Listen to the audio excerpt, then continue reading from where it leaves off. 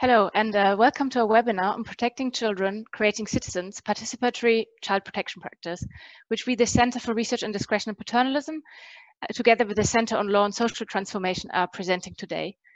My name is Jenny Kruzina, and I'm a researcher here at the Center, and I'm so happy to have you all here. This event is now a tradition that we organize every year with the Bergen Exchanges.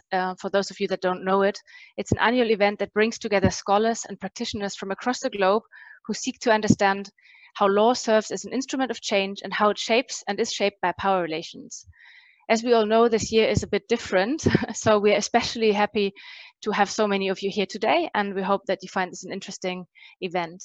Thank you for being here again. To say a bit about what is happening today, we will first start with our keynote speech by Katrin Krisch, who will talk about her new book. Kati is a professor of sociology at Emmanuel College in Boston, and she's an expert on child welfare systems in an international context. She's also a collaborator here at our center and a member of the Child Rights Unit at Law Transform.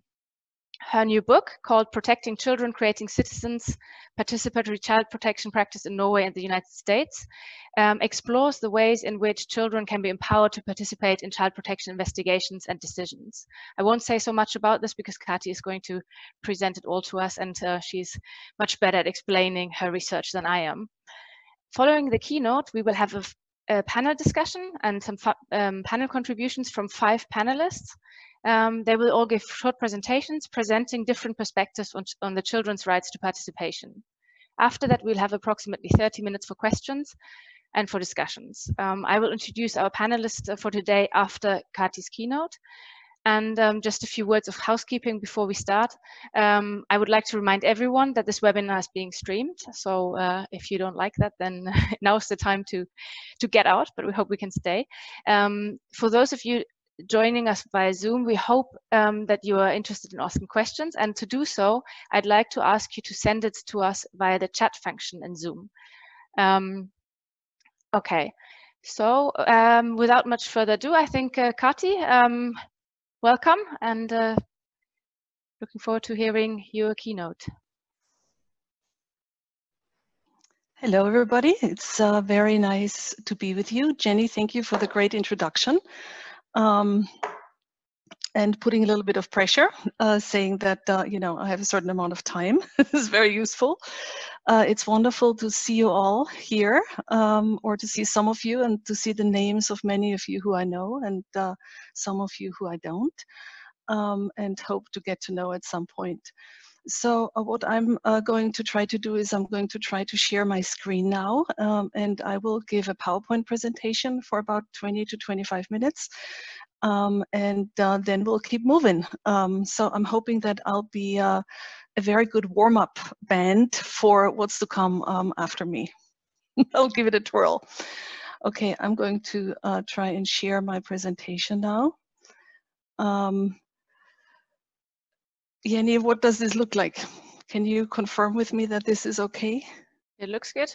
Looks good, looking good. Okay. Can you just confirm with me that you could see the outline as well? Yes, perfect. Yep. Okay. Then we'll start. Thank you. Then we'll start with that. I was thinking I'll tell you what I'm going to talk about, and then I'll tell you. So first, I'd like to introduce the objectives of my presentation today and what motivated it. Then what we usually do as researchers, we provide some definitions about the main terms that we're talking about. And the terms that I'd like to talk about mainly today is participation and citizenship. Then very briefly, I'll talk about the methods and the data used for the study that this forthcoming book is based on, and then introduce the main idea, which is how child protection caseworkers who Marit Shivenes and I interviewed in Norway and California, how they promoted children's participation in their practice.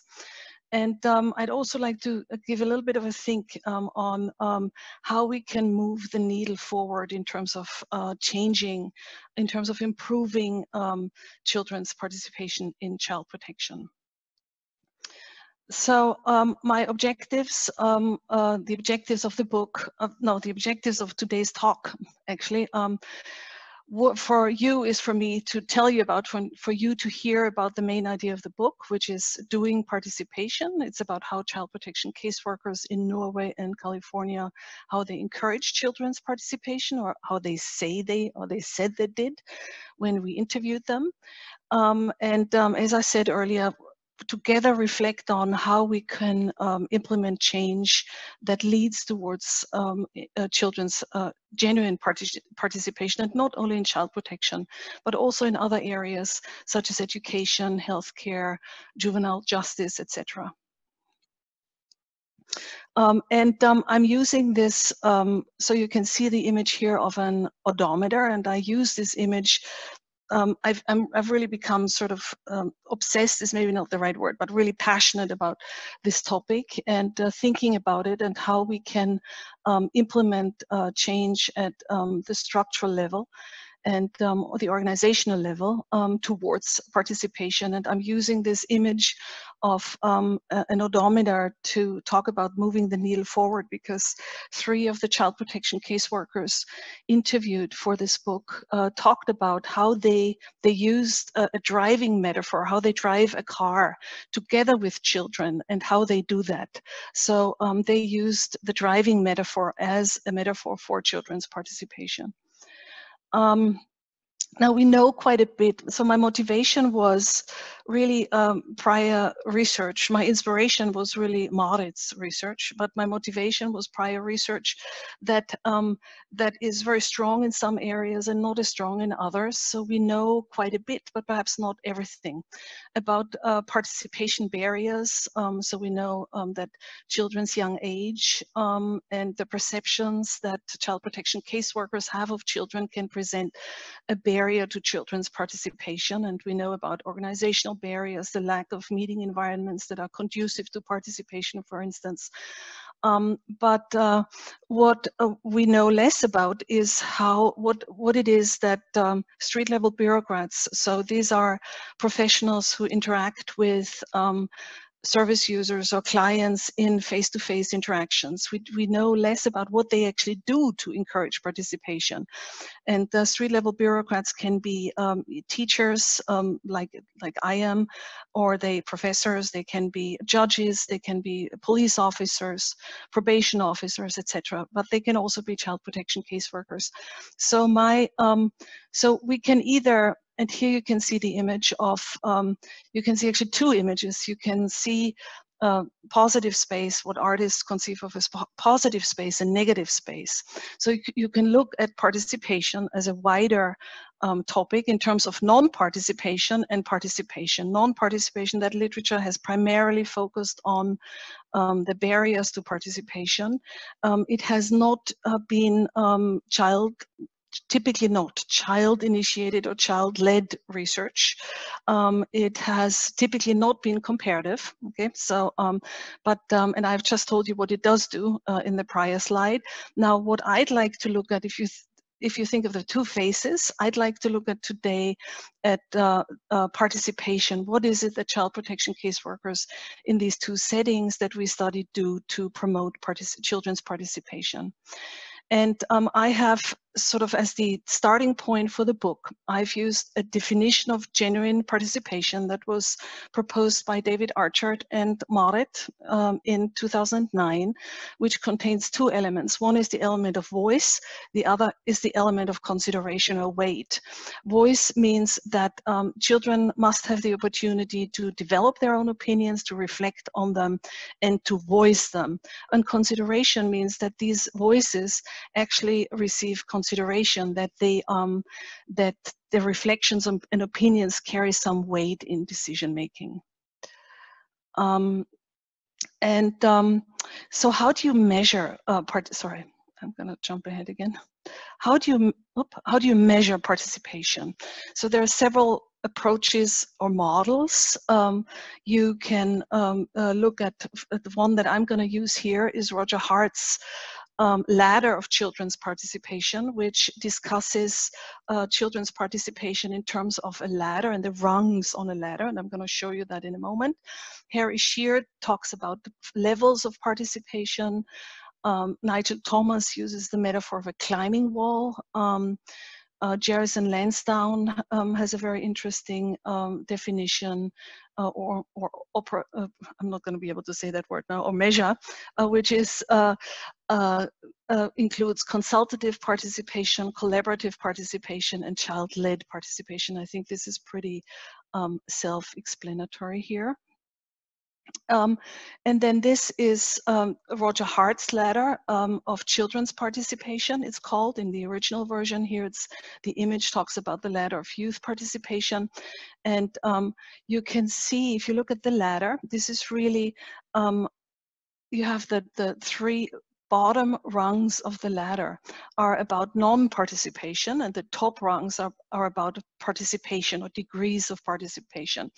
And the bottom rungs depict participation that is non-participation, which is when adults manipulate children, and children are just in the decision-making process. They are just there as tokens or as decoration, but they are not really full-blown participants in terms of the power they have to shape decisions. And then the top rungs of the ladder, as you can see, they are at the very top. You have decisions that are shared between children and adults and that are initiated by children. Then slightly below, you have decisions that are initiated by children but directed by adults. And then the further it goes down, the less power children have and the less they initiate. So you know, the decisions can be assigned, or the children can be consulted about decisions and informed, but they do not initiate them. Then I'm going to go and move on to the next major term that is related to the argument of this book, which is citizenship and the connection between participation and citizenship. And it took me a long time to figure this out, but I think what I'm trying to say is that participation is a prerequisite for citizenship, and this is why it's so important to study it. And citizenship is not, so I don't understand citizenship in the sense of you know, having like a document that allows you to get a passport, be a citizen of a country, but citizenship in the understanding of having the power to make informed decision, having that social status, and that social status you achieve through participation. And my thinking was based on work by sociologist Evelyn Nakano-Glenn, who infuses sort of symbolic interactionism into the understanding of citizenship, sort of the traditional one by T.H. Marshall, which is about rights, you know, social rights, political rights, etc. She defines citizenship as a social status that is constructed on the one hand by formal rules through the law, but on the other hand also through interactions with people, between children and children, between adults and children. So this is it's if you will, it's a constant it's political socialization that leads to citizenship status, political socialization through interactions with others. Citizens are the individuals who have the opportunity to participate in decisions that affect their lives and the lives of their families and communities. And as you know, in child protection, these are very important decisions. These are salient interventions in children's and families' lives, and child protection workers have authority to shape these decisions and are responsible for doing so. As street-level bureaucrats, at the same time as they seek to protect children, they are also interacting with children. So how is it? My question then became, how is it that they construct citizenship? Okay, this is where the title "Creating Citizen" comes from. This is the book, and as you can see, so it comes out at the end of September. And as you can see, I used actually the image of a ladder on the cover because I wanted to show this, like this ladder leading up. What is it that they actually do, these workers? But it's a safety ladder. So it's a ladder that people use who work on electricity lines, for instance. So it keeps you from falling. It helps you. It's supposed to help you keep from falling off. So this was supposed to show the tension in the child protection system between this the protective ethos of child protection versus the participation, which is the ladder climbing up. And what is it that workers do to deal with this tension? The methods. This is this book is based on a study that Marit was the PI on, the interviews. So Marit conducted interviews in Norway. Marit conducted most interviews with child protection caseworkers in California. These were very experienced workers who worked in public child protection agencies, who we asked, for instance, and one of the interview questions that we asked was, when did a child's opinion matter a lot to your decision making? We also asked, at what stages in a case do you involve children, and how do you involve children? And this is what my presentation today is mostly based on, the answers to these interview questions. Now, what is the answer? How do these caseworkers, these very experienced caseworkers, how do they do participation? How do they promote participation? The data showed, my analysis of the data showed that 31 out of the 68 workers engaged in participatory practices. Okay, so not all of them did, or said that they did. No, we didn't observe people, we just spoke with them. So, and by this I mean genuine participation. So what did they do? They actively, what did they say they do? They actively sought to engage children. They actively sought to learn about children, and they actively sought their trust. They also provided ample information to children that allowed them to understand what was going on with their case, what their responsibility was in the child protection agency, meaning the responsibility of the worker, the role of the worker, the process that children were going to meet, were going to encounter. They told them about, the availability of a spokesperson. They made sure that children had the information that they needed to develop an informed opinion and make decisions. Then they also gave children time and space to communicate. So over and over again, they said that it takes time and it takes resources and it takes organizational resources. By space, I mean, you have to be in a space, in a meeting space, for instance, that is conducive to children's participation, that is non-threatening, that is supportive. What they also did was they divested what I've called that divested power through what I've called recognition work.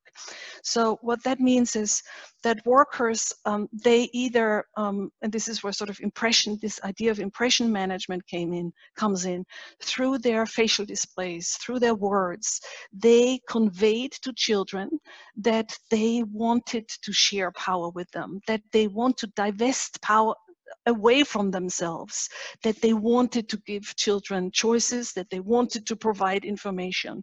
And they also expressed empathy. They expressed understanding, especially when the decision of the Child Protection Agency was counter the child's wishes. Then they would be, extremely explanatory, and they would so providing information and giving explanations was a big, this was a big deal in this approach. But also saying, this is really something that I would like you to take the lead on. So this was an important one, and it was paired with emotion work, providing support, providing guidance, sharing empathy. And they also, what I said, they created youth citizens. And what I mean by this, that they in their heads, so I talked earlier about child protection workers' attitudes and skills. So in their imagination, in their attitudes, in their views of children, there was a clear boundary, dividing line between children who were 10 and older and younger children. And they tended to view older children as much more, and treat them as much more active participants than younger children. They viewed, especially teens, as powerful, as potentially defiant, as being able to resist interventions. So in their imagination, in their consciousness, older children were very much, individuals with power.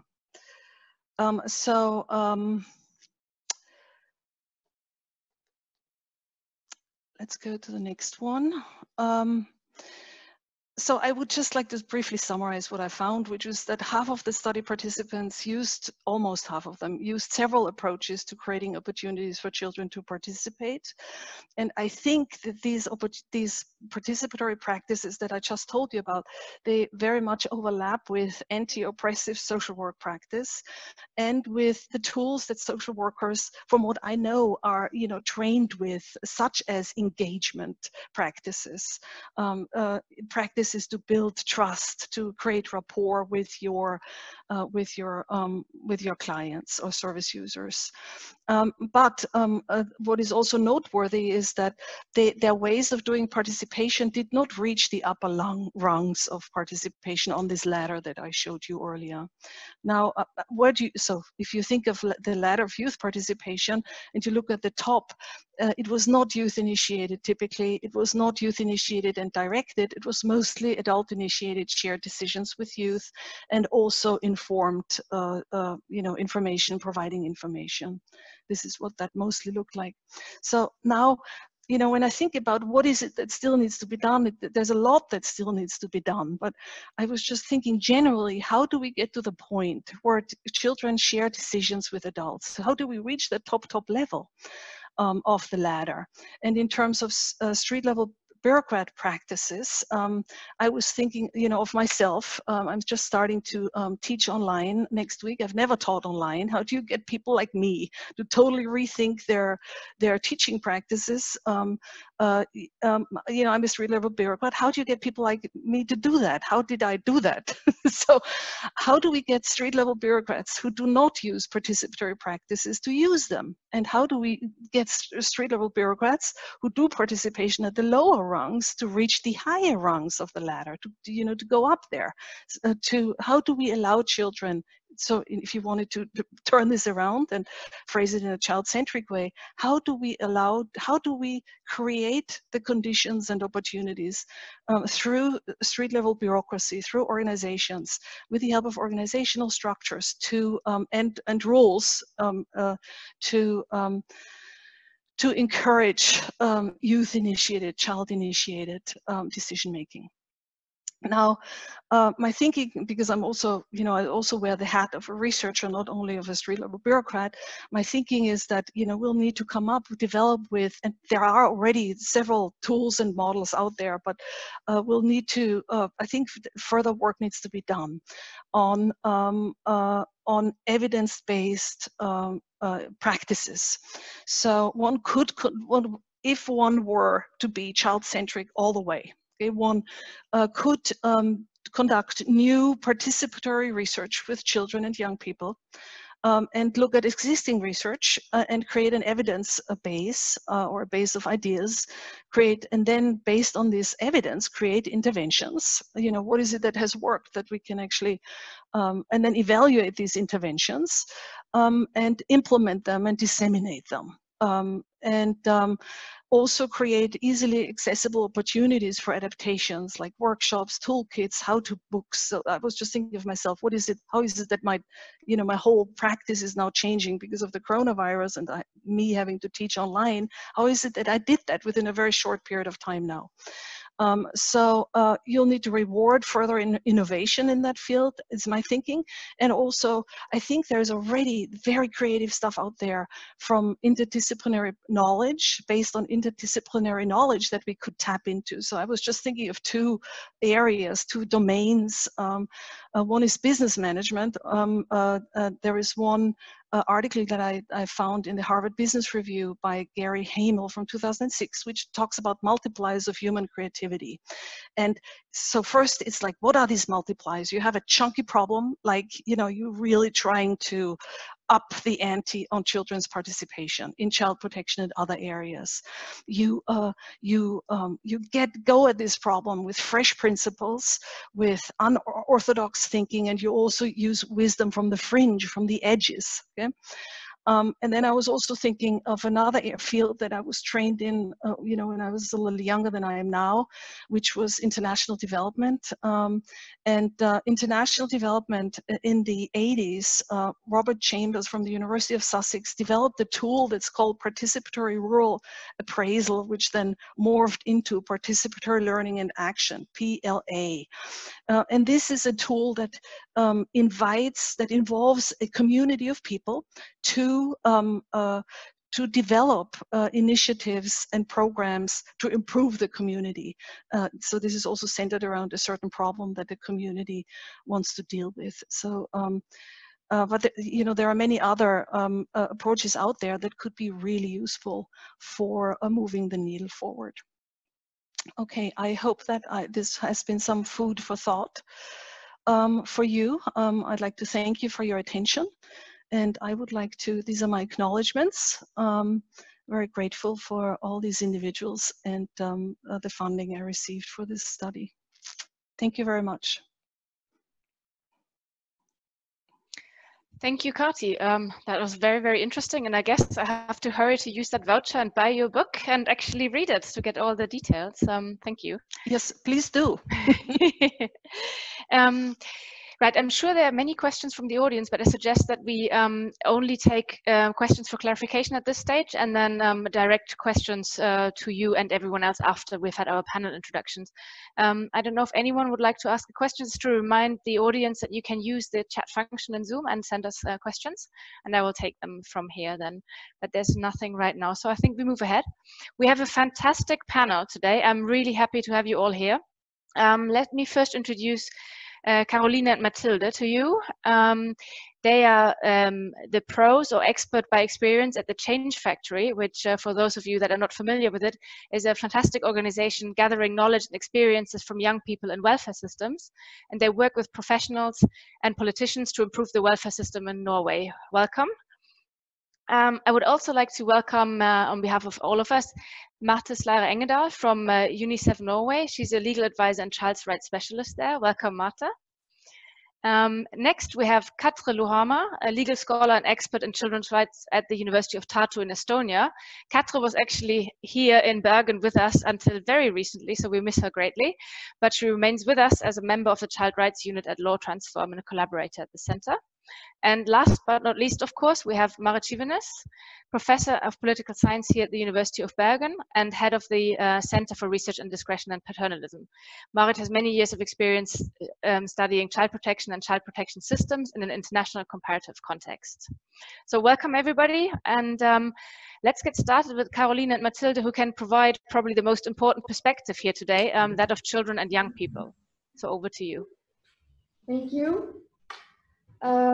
Yes, my name is Mathilde and I am a pro in the Change Factory. And yeah, what's your name? Yeah.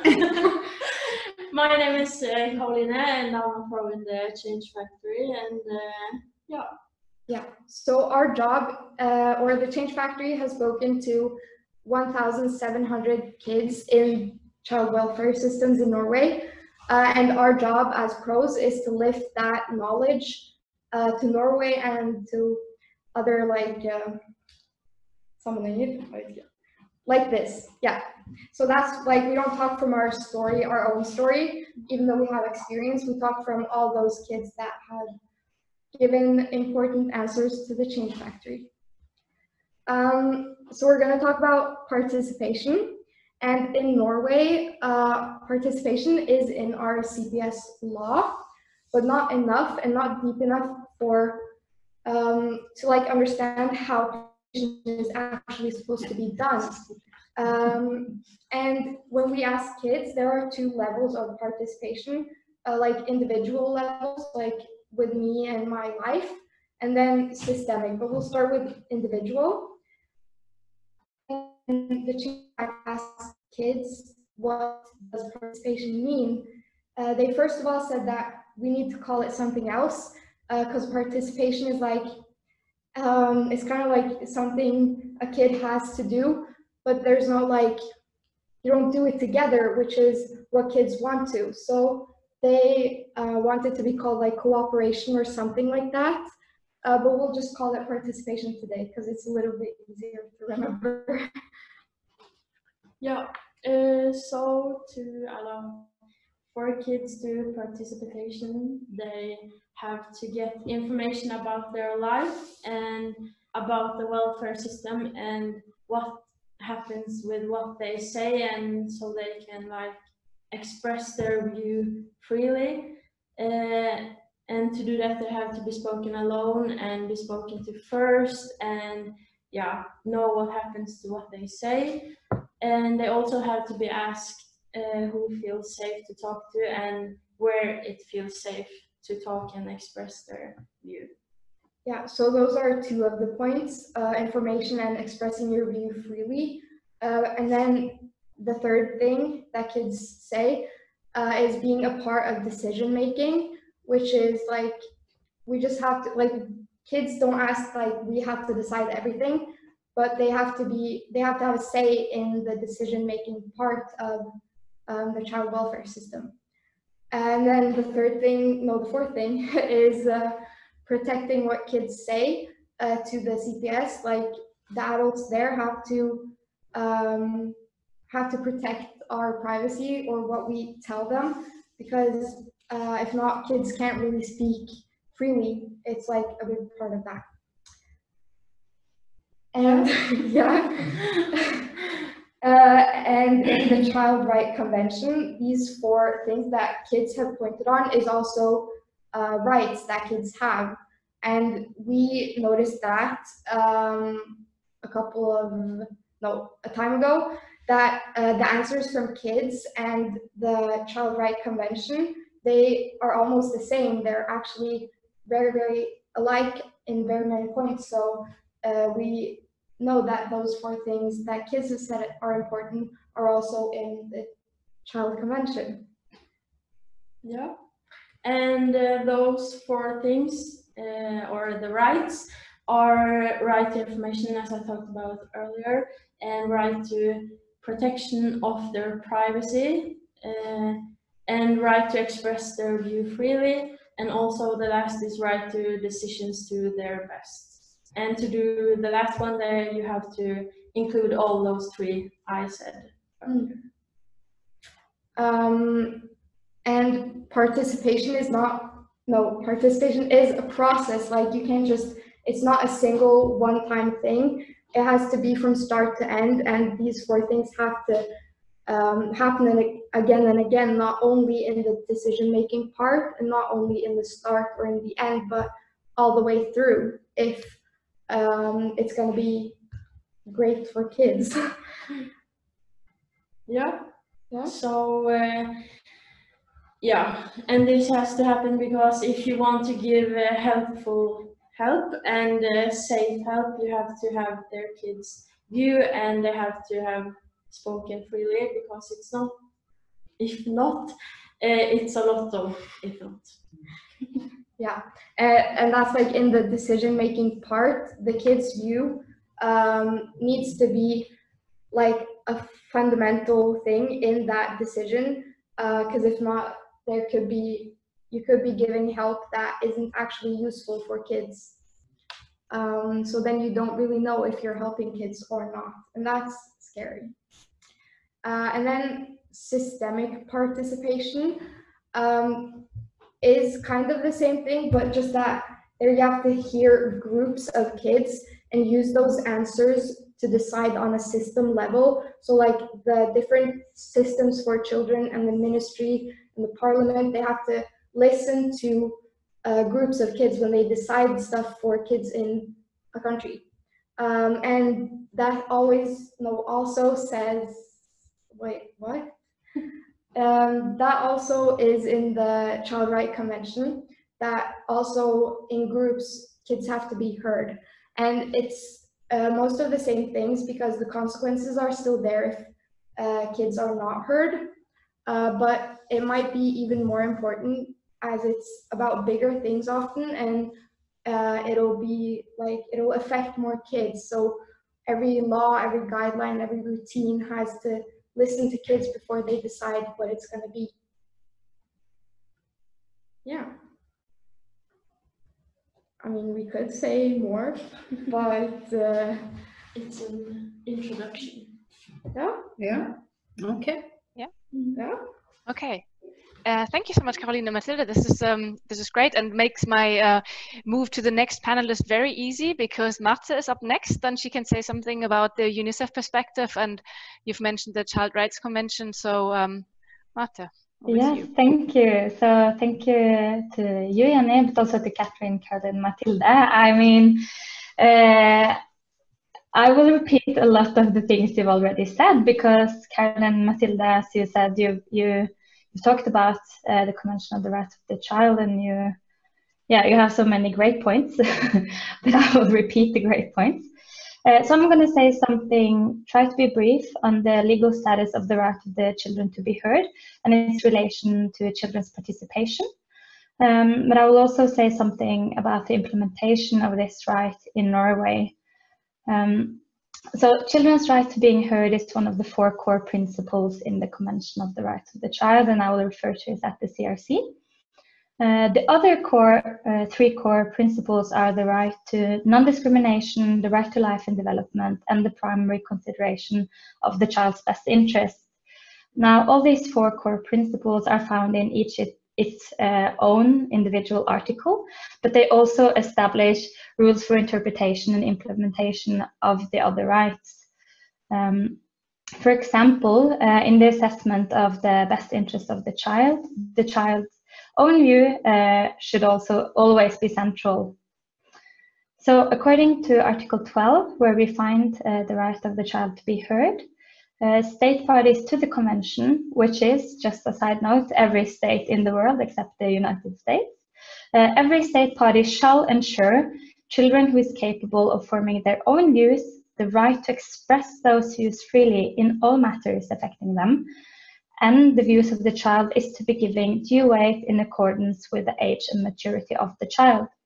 So the wording shall assure leaves no leeway of discretion when it comes to the exercising of this right. So it cannot be interpreted away. And this has also been stressed by the Committee of the Rights of the Child, and it really highlights the special status of this right. So Article 12 ensures the right of the child to being heard, not only individuals, but also as a group, as Caroline and Matilda mentioned. And it's essential in the recognition of children as independent subjects of rights. At the same time, it does not give them full autonomy as adults, and that's also something Caroline and Matilda pointed to. So it could be explained as a right to co-determination and not self-determination. In legal terms, the right to be heard is not simply a right of children to speak their mind and express their views, but it places strong obligations on the state to create child-friendly arrangements for how this is supposed to happen. And Catherine talked about that. But the state is obligated to facilitate that the child receives support and encouragement to present their own view, but also receive relevant information and child-friendly information. And they're also entitled to feedback on how their views has been understood and interpreted and emphasized, as also Caroline and Matilda mentioned. It should also be stated or noted that children's right to be heard does not place a duty on the child to express its own view, but a right, or it implies a right to participate in all matters affecting that child. So other rights in the CRC also implying a right to participation is the right to information, the right to freedom of speech, freedom of assembly, freedom of association. So although a right to participation is actually not stated directly in the CRC, several of the rights expressed there kind of gives gives us a gives us a right to say that children have right to participation. And participation is, I would say, at the core of the implementation of the right of children to be heard, because the right of a child to be heard is not just a momentary one-time act. It's supposed to be an ongoing process, which is also stated by the Committee of the Right of the Child. So the state cannot just listen to the views of the child one time and then kind of say that they've done their job. It's a continuous process. And the Committee of the Rights of the Child states that real participation should be understood as an intense exchange between children and adults in the development of policies, programs, and measures in all relevant contexts to children's lives. So based on this, in my view, the right of the child is vital to the full implementation of CRC as a whole, because it requires the states to include children in the actual implementation. So in sum, implementation of the right of child to be heard is not a matter of children exercising a privilege, as it is sometimes portrayed, but a matter of children exercising their right. So in the Norwegian context, I will try to be brief.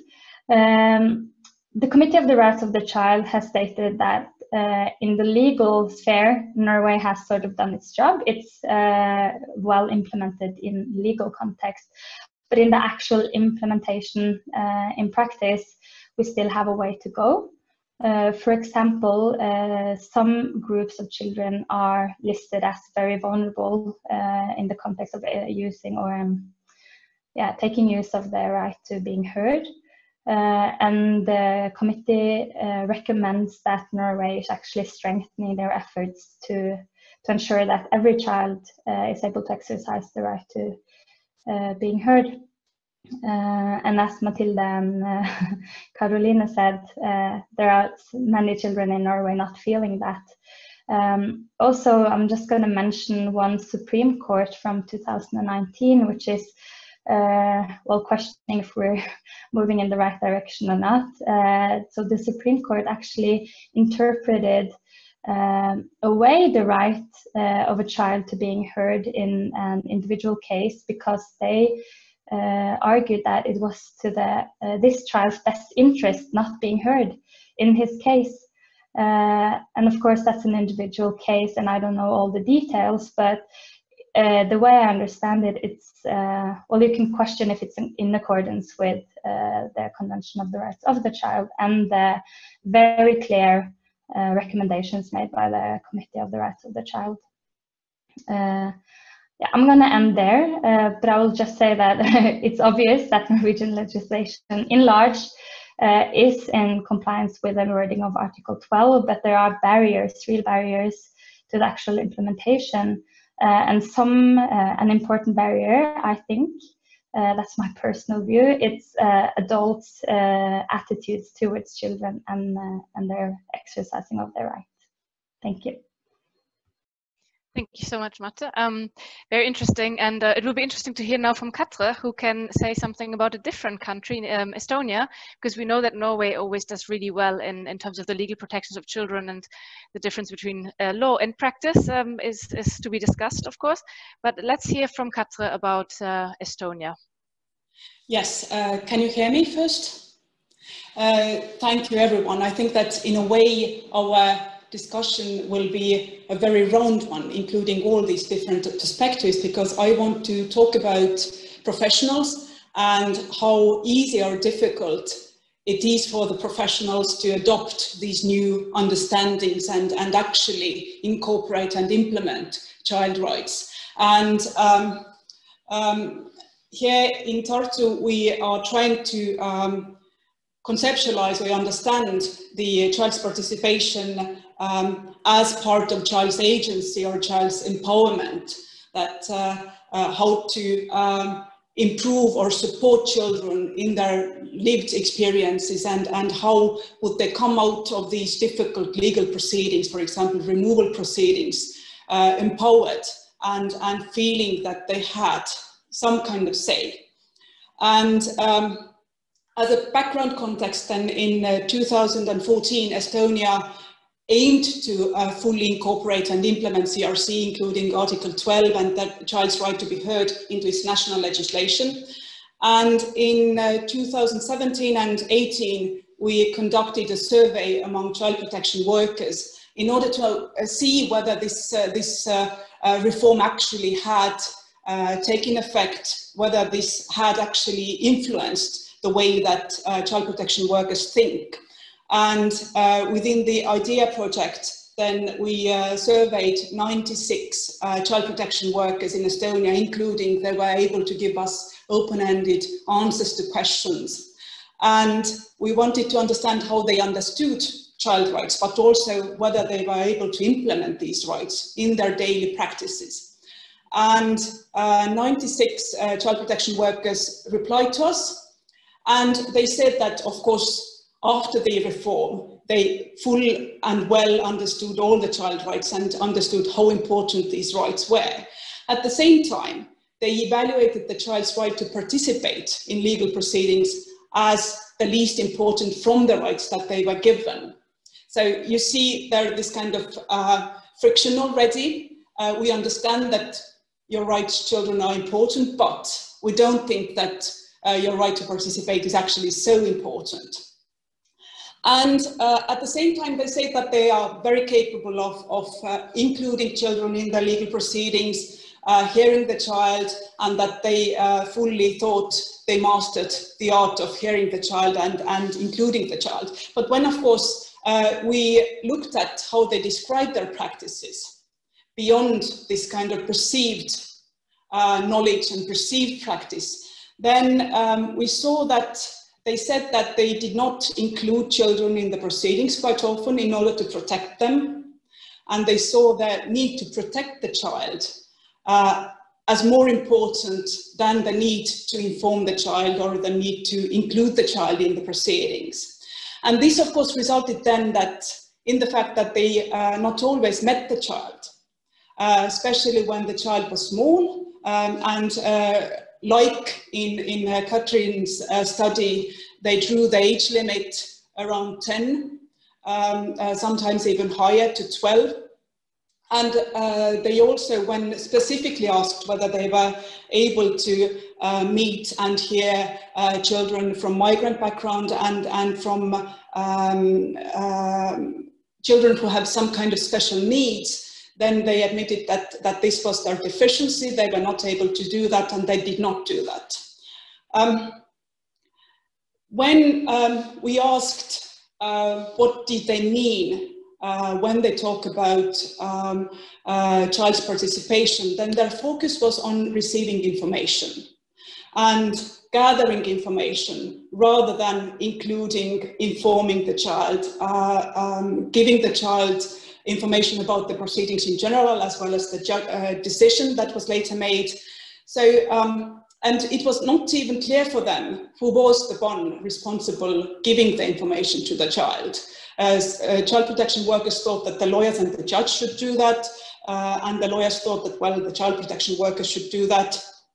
And so they also pointed out that it was very difficult to hear these children in these legal proceedings where some problems with their families were discussed, because children were too loyal to parents and too attached to parents. Thus, they were not fully reliable sources of information, as well as it was difficult to include them in the proceedings. So to conclude, even though you might mean well when reforming the legal system and trying to introduce this kind of new concepts and operationalization to national legislation, then it is still a very conservative process that professionals work in, and even though they use this new language that they have learned through their trainings, actually it is very difficult for the practitioners to reconceptualize and restart the ways that they think about child participation, and then actually start moving towards what the CRC requires, and giving the child a voice, including the child in the proceedings, and giving full information to the child, and also respecting then child's evolving capacities and their personal and individual needs. So thank you. Thank you, Katra. Finally then, Marit, as someone who has a lot of experience with comparing child protection systems internationally, maybe you can say something about what we know about the status quo sort of international about children's participation in these proceedings.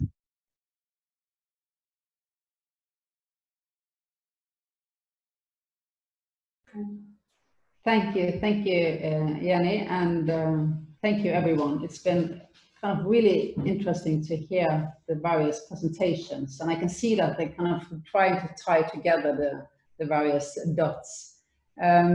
So how are we in a way? So because I think that we are talking about children's rights, and I think that just picking up from what Katra said and the paradox between professionals saying that, yeah, we are really good taking care of children's rights, and we are absolutely involved in them, and we are kind of letting them participate. And when you then go into detail and see, are they actually doing it?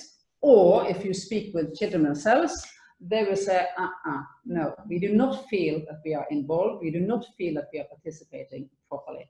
And I think that one of the challenges and what this is about is what Marte said. And I think, and of course, putting a little words in your mouth now, Marte, but you said it's about attitudes. And I think that that's a really important part of how we view children. Because if we don't view children as moral individuals, if we don't view them as kind of equal as the rest of us adults, then we are kind of, we are not kind of approaching them in the right manner. So that means that we will already be paternalistic. We will already know that we know better than them, and that we also know more than them. And of course, in one way, we have the training. So it's even worse when you are a psychologist or a legal scholar and you know a little bit about children, because then you definitely have also the kind of the skills to say that I know your best and your best and your best. So I think that that is one of the difficult tasks for us, is to kind of to make these changes, which is necessary to do in the culture, because this is about how we regard children, how we view them. And that's about a child perspective, which is about equality, and that children are on equal footing as the rest of the individuals. So, and that I think is very interesting what Kati and her book is now pointing out, because just kind of giving them kind of the citizenship approach and kind of saying that, yes, they are individuals in our society. That's a kind of a very fascinating and important approach. And then, so yeah, and yes, Jenny, I know that you asked, so I will come to it. I saw that you're kind of getting word now. But so how are we in terms of children's participation if we compare us with other countries? And we are actually quite good. So we are kind of, in Norway, we have been thinking about children's rights for quite some time. And we are in some way what we would call child-centric in our society in a way. And we also, as has been said now, we have incorporated the Convention on the Rights of the Child fully into national legislation. So we kind of, all the formal frames are in a way in place. But it's kind of the interpretation and kind of how we apply it, the implementation in practice, which is one of the major challenges. If we should, so I would say the answer to your question, Jenny, is that I think that we are doing fairly good in Norway, and that there are many, many countries in which children's participation is kind of more tokenism and more kind of not being according to the convention. At the same time, we do know that England, for example, and actually also the American system, in which they have advocacy or in which they have lawyers representing children. And based on research, that's one of the kind of the best ways to get at least children heard in legal processes. I do not think that children themselves will say that they feel that they have been kind of fully involved, but at least that is, if you evaluate various kind of participatory processes, that would be kind of one way. But still, I would say that we are not the worst. And one of the reasons also why we are doing kind of not too bad is actually for people like Caroline and Matilda and the expert by experience, that they have been putting this on the agenda. They have been repeatedly on all levels in our system, to politicians, to municipalities, and to county boards, and to the courts, and so on and so forth. What I wanted to take the next step then is possibly kind of or maybe I should give the ball back to you, Jenny, and then you can kind of take the conversation on. Yes. Okay. Thank you. Excellent. Thank you, Marit. So thank you all so much for your contributions. This was very interesting to hear your different angles and perspectives. And before we open up for questions from the audience, here's the reminder: if you have a question, please just type it into the chat window, and then I can take it. I have a question that sort of relates a bit to what Marte also said, and this was sort of when you refer to the Supreme Court case where it was argued that it was in the child's best interest not to be heard. And we have this statement that we often come across in child protection cases where it's being said that children also have a right to not participate. And this is sort of an interesting one to explore, because I can see sort of the possibility of abusing this as an argument for not talking to children and involving children in the process. And therefore I wanted to know what you think, what our panelists think about this. And maybe Kati, we can start with you, because you did your research on this, and I wonder whether you came across that situation of children having a right to stay out of the process if they so choose. And then of course after that I would like to hear from maybe Caroline and Matilda to hear their view on what they think this means. Yeah. Yes, I think this is a good question. It relates to one of my chapters, which is about triggers of non-participation. That's when workers said that they, for instance, they fear to re-traumatize children when who've been exposed to abuse, when they have them or encourage them to participate. On the other hand, there are also Norwegian. I just went through the book again. I skimmed the book again before I came on, and I remember Norwegian workers who said that they ask children whether they would like to participate in a certain situation or not. So that is a choice that they are giving. You can make this part of the process. Okay, that's my response. Thank you, Kati. Caroline and Matilda, would you like to comment from your perspective on this? Yeah. Okay, jag droppade det. Bara start. When kids don't want to participate, adults need to think of it as it being not safe enough for them to participate. And kids use that right to not participate to protect themselves when it's not safe enough to express their view or to say what they actually feel. It's like a protection. And if we want kids to tell about difficult things or important things, adults have to take the responsibility and make it safe. And before an adult says that kids don't want to participate, they have to do everything they can to make it safe first, and fulfill the children's basic rights like information and protection of their privacy, and what's the last one? I don't remember. Yeah, and then it has to be safe enough, and then if a child doesn't want to, but they have to say it themselves that they don't want to, because the consequences of it can be pretty serious, because the decision could be wrong, the decision could be not useful, and it could be scary and at worst dangerous for children. And also they cannot say that the decision is the child's best, as the Child Rights Convention clearly states that you cannot make a decision to a child's best without the child's view expressed freely. Thank you.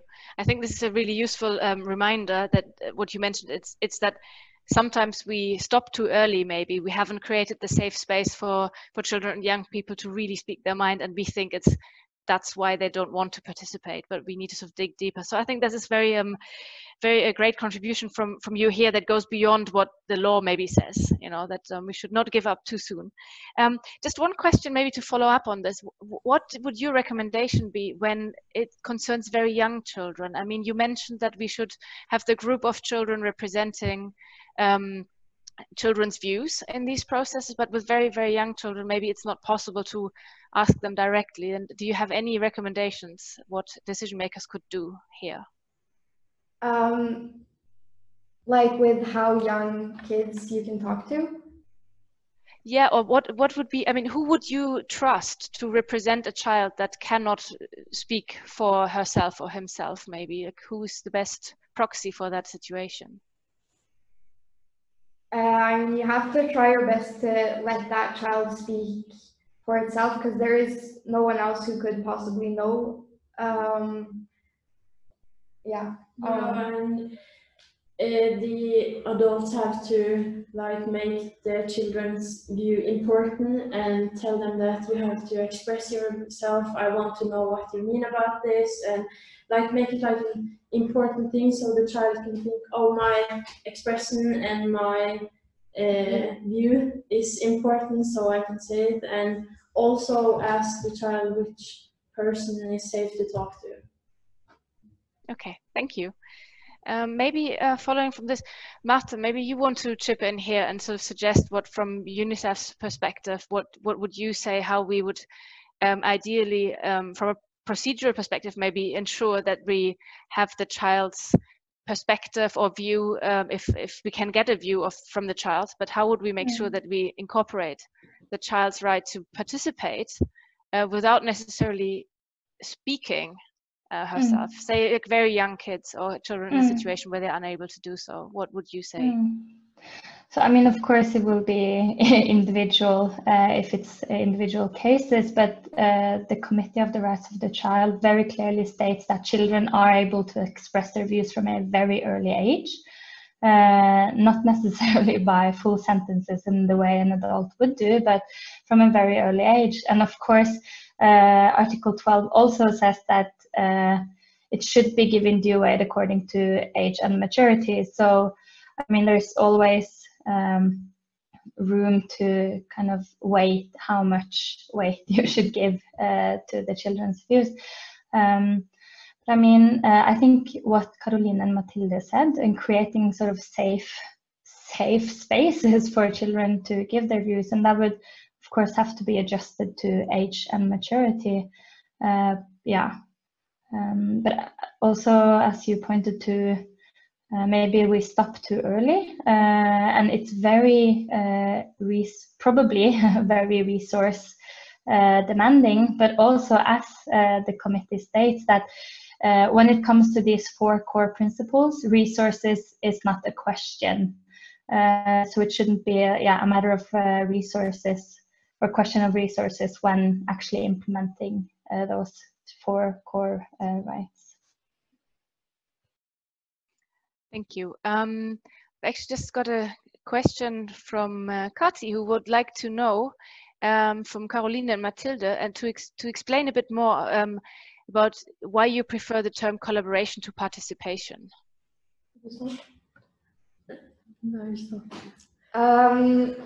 It's because participation, or like in Norwegian, it makes kind of more sense because the words are a little bit different there. But participation, or the word for it in Norwegian, is like a thing that a kid is taken into, like the process to do, and not like something that me and the adult does together. And it's not like, it doesn't say that it has to last like the whole process. It's just like, it sounds like a one-time thing, and it sounds like something we're not doing together, which kids have said that that's the most important thing, that to help me, you have to like do it with me and find good solutions together with me. So that's why. Thank you. Okay. Another question that has come up is with regard to a narrow versus a broad understanding of participation under Article 12. So on a narrow understanding, we can see participation as being primarily about teasing out a child's view and opinion, versus on a broader understanding, it's more what Marit mentioned before, a fundamental basis for child equality perspective in which children are regarded as equal moral individuals, and it's more about our conception of children in general. So in terms of decision making, the question is if the narrow understanding is even legitimate, or if we should go beyond just hearing a child, getting the view, and then we're done with it. And I don't know if anyone would like to answer this question in the panel. Yeah. I mean, I can give my view on it, or UNICEF's view. It would definitely be taking the broader approach, as Marit said and you said. And I try to sort of say in my presentation that it's the right to being heard is clearly not a right just securing that one time. Children provides its perspective, and then the process moves on. The child is entitled to being a part of that whole process according to the Convention on the Rights of the Child, and I think you find no legal kind of arguments to, or good enough arguments to interpret it in a very narrow way. Marit, did you also want to comment? I can see it's kind of popping up questions. So I just want to chime in to what Marte said. But I think that the description that's given from Caroline and Mathilde, and also what we hear here from Kati's approach to it, is absolutely that you must have a broader perspective. Otherwise, you can't talk about participation or collaboration or samarbeid, as people say in Norwegian. It's just kind of, yeah, how could you do that? Because I think there was one quote from a report that you made. It was a young person interviewed saying, well, as a 5-year-old, I know a lot about myself. And you need to know, as a decision maker, about this to make a good decision. And I think that it's just kind of, yes, of course, a 5-year-old know a lot about him or herself. So I think that just kind of having that as a core. And then you have to, of course, take every specific situation and every specific family and child to meet their needs and their interests. So yeah, so thank you. Thank you. Next, we have a question for Kati. Did the US and Norwegian child protection workers connect the need to protect the child with their empowerment? How would they balance the need to empower the child and the need to protect the child? Yes, they did. Yes, Kati, they did so very much, especially for older children, those who talk about encouraging participation.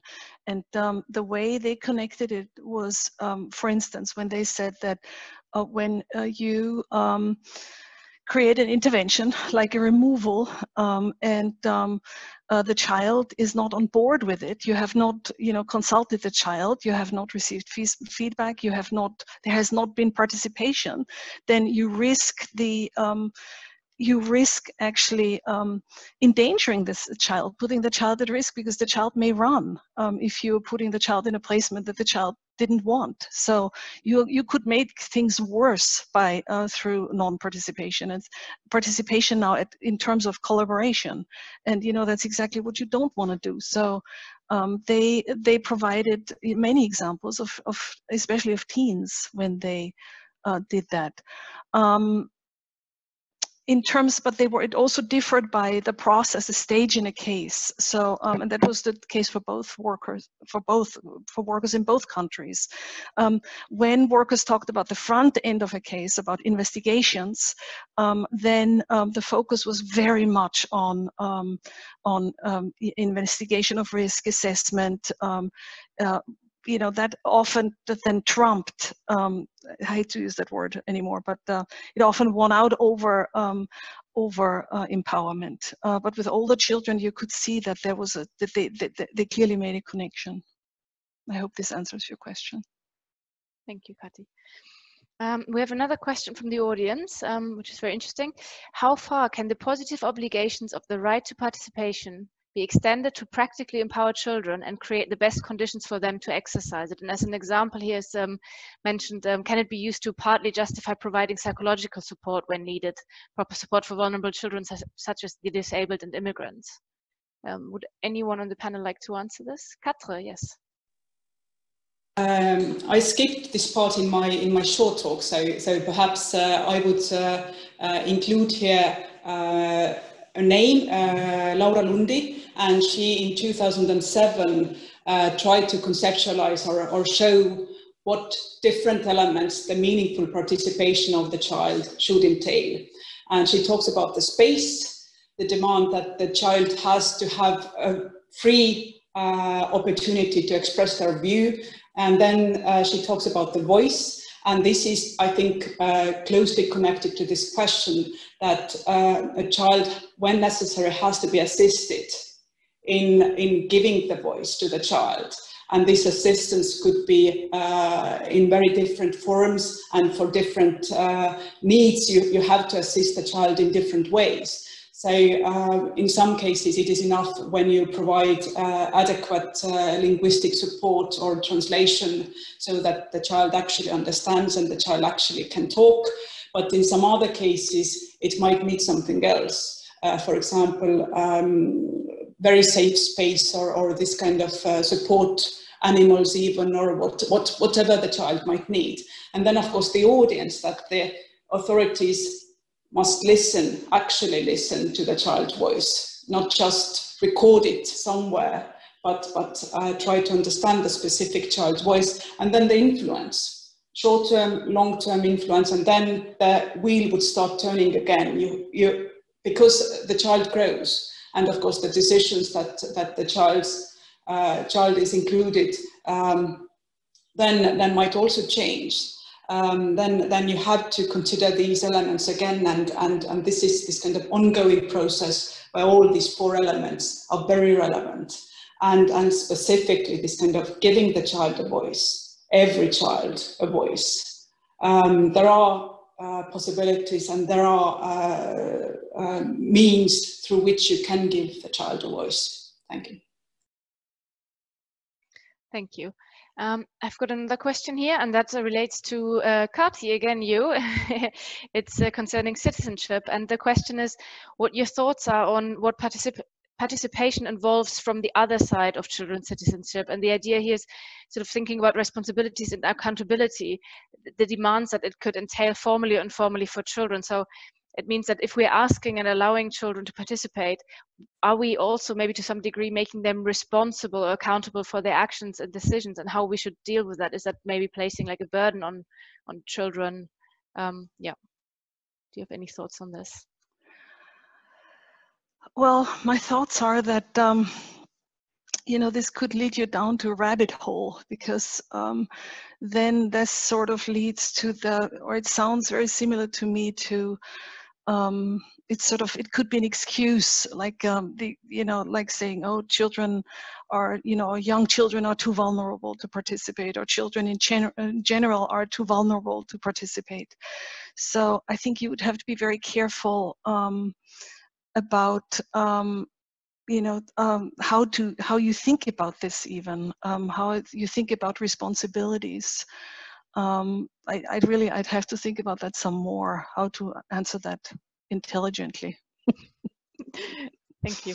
But yeah, my initial reaction would also be to say that it sounds like something that could be used as an excuse. So more in line with what Caroline and Mathilde said, that it's more about how we do it, how we create a safe space, and how we communicate the decision and so on, to maybe reduce that risk of coming across as holding children responsible if then things maybe don't go so well or something.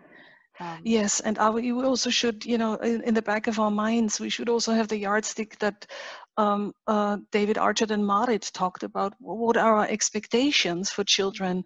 That would not be our expectations for adults. Are we putting, expectations on children that we wouldn't put on adults? So, I think that's another yardstick that you have to keep in mind. What is it that we're doing comparatively? So I think that's something to think about. Yes, thank you. Another question. Oh, they're popping in here today. So I think it's a general question for everyone on the panel. What do you think about ensuring and understanding participation in high-risk or emergency situations where, for example, information and time are often downplayed against the need for protection? And there's also a comparative question. If we see similar patterns for participation in between different child welfare systems orientation. So I guess that one is for Kati and Marit maybe to answer. But the first one I think is very interesting. Does anyone want to chip in here?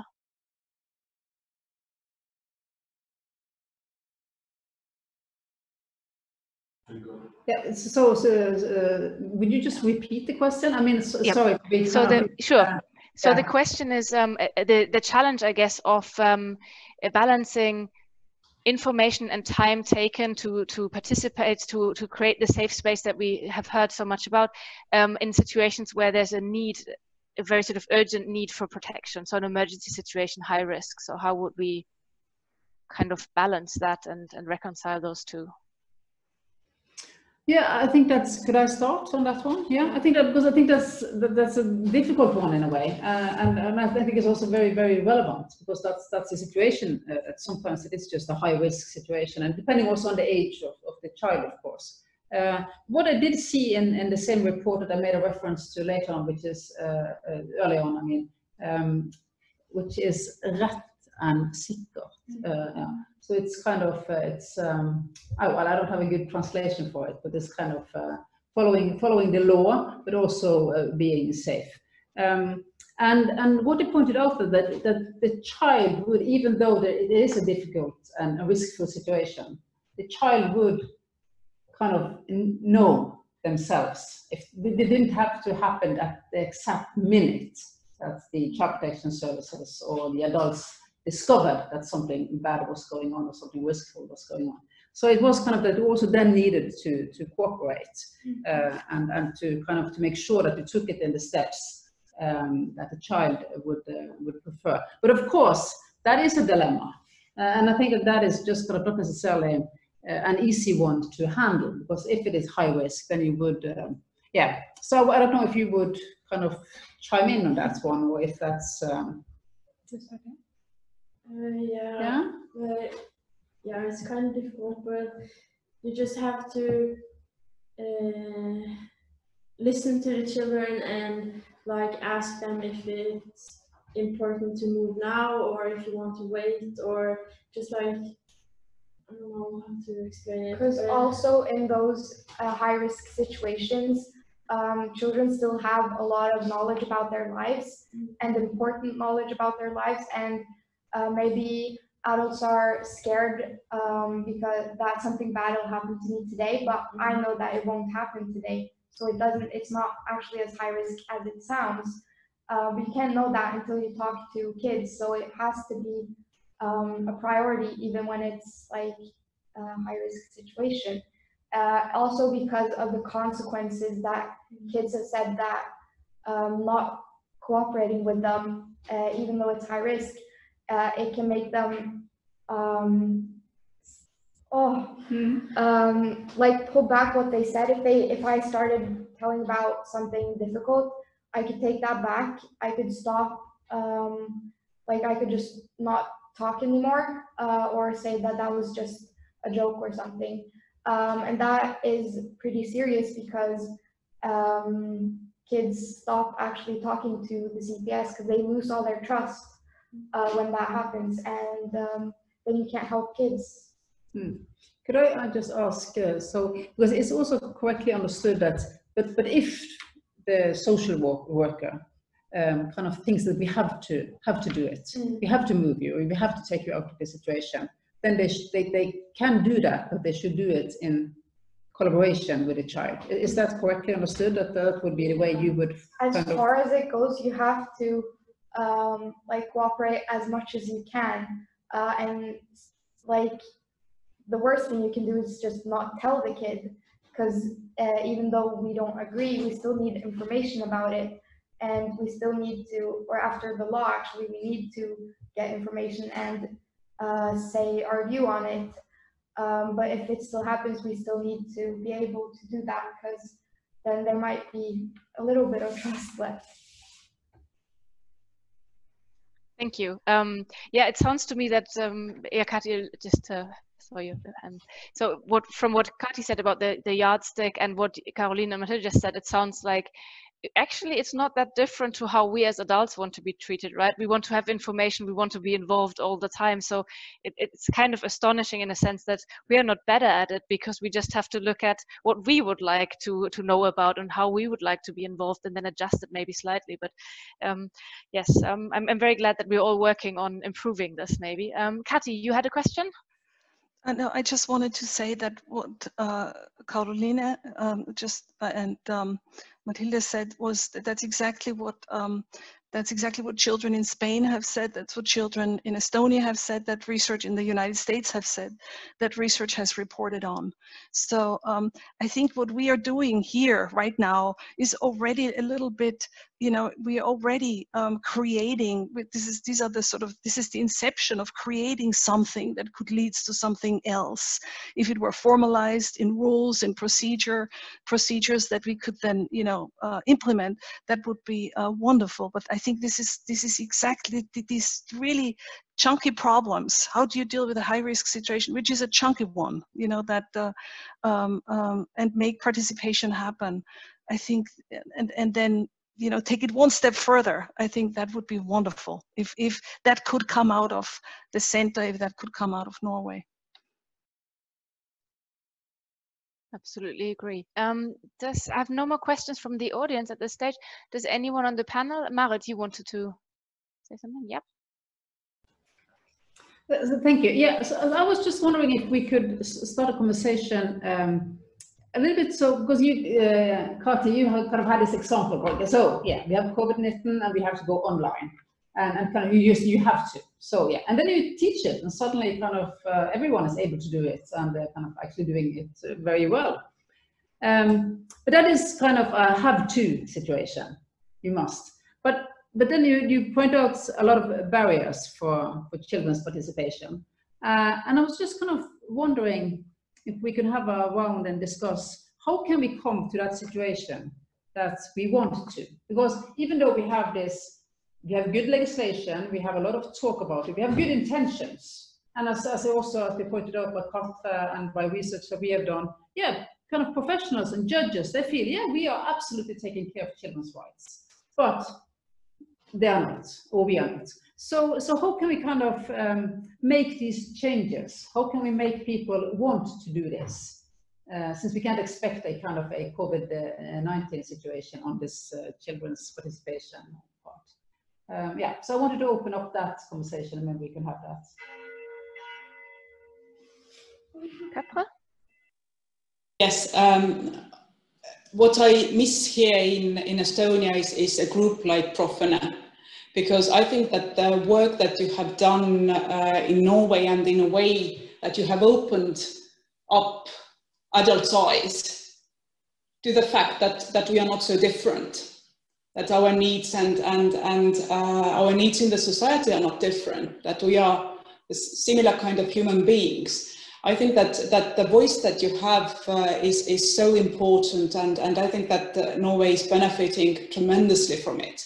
And I'm working very hard to find similar kind of young adults who would in a way tell their story or tell their group story here in Estonia. So I think that communication with children, with young adults who remember still how it was or how it is a key to it.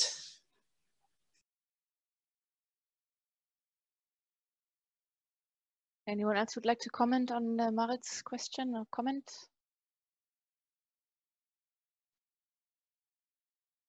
No, so maybe I will chip in there and say my own view. I think personally that one thing we can all do is we can watch how we talk about children, because I sometimes feel that we are so aware of children and children's rights in sort of the research context, in the practice context, and so on. And then you go on the street or you go somewhere else, and suddenly it's just someone is being referred to as just the child or too young as something. And I do think that in terms of talking about a child as a young person and like a moral being, like a moral individual, as Marit called it, I think that that maybe makes a small difference in changing the attitudes. And I think they're way harder to change than laws and practice maybe, but I think it's sort of a slow process. But I think we can do it in a way that we're seeing in other areas where we have learned that language is very, very important because it affects how people feel and how they feel included or not. So maybe that's a simple thing that everyone can do a bit better. And Marta, you wanted to say something? Yeah, no, I just, I very strongly agree. And I think, for example, remembering that every child has a voice, so it's not adults giving voice to any children, but we can facilitate and we can do kind of our job in creating those safe spaces.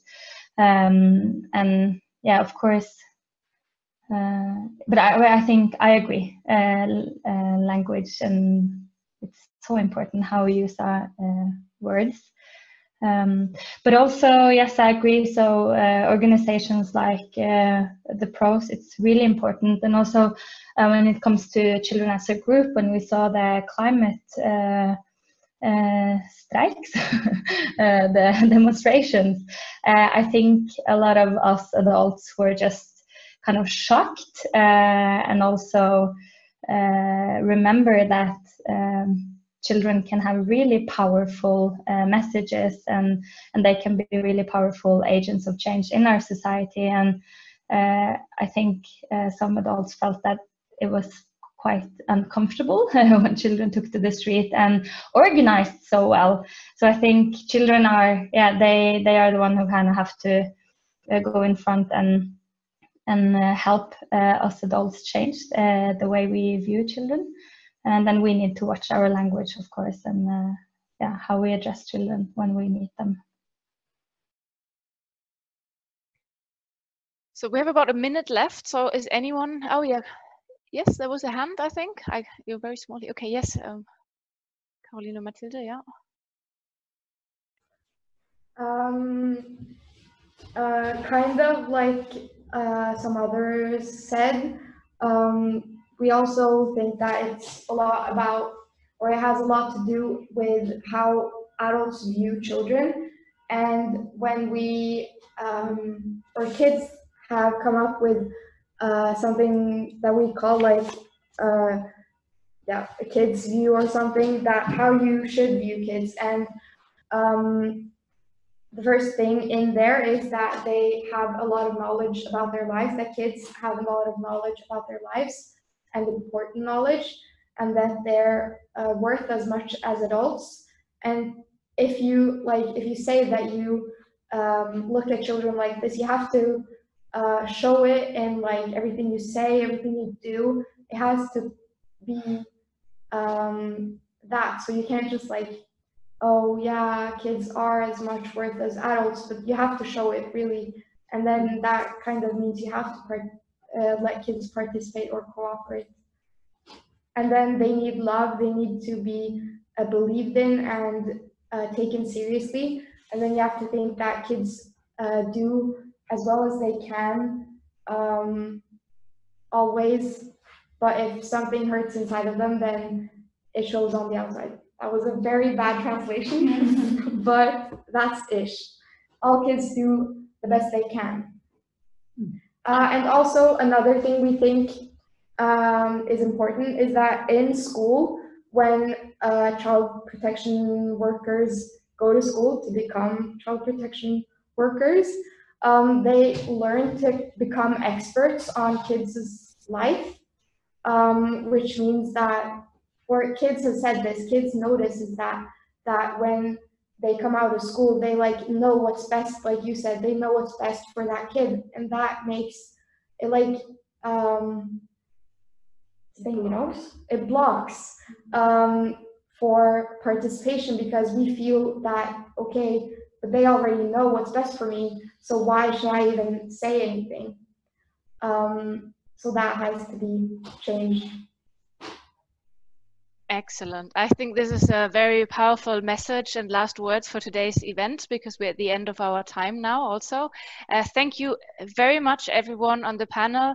Caroline, Mathilde, Marit, Katre, Marte, Kati, and all the attendees today. Thank you so much. Thank you to you, Janne.